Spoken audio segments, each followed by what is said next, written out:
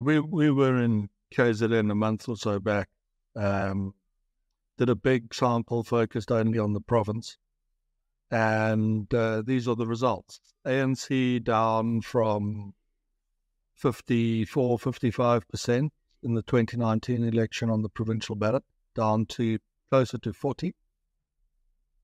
Inkatha up from the teens into the low 20s, and the DA up a bit from the teens, and the EFF relatively flat.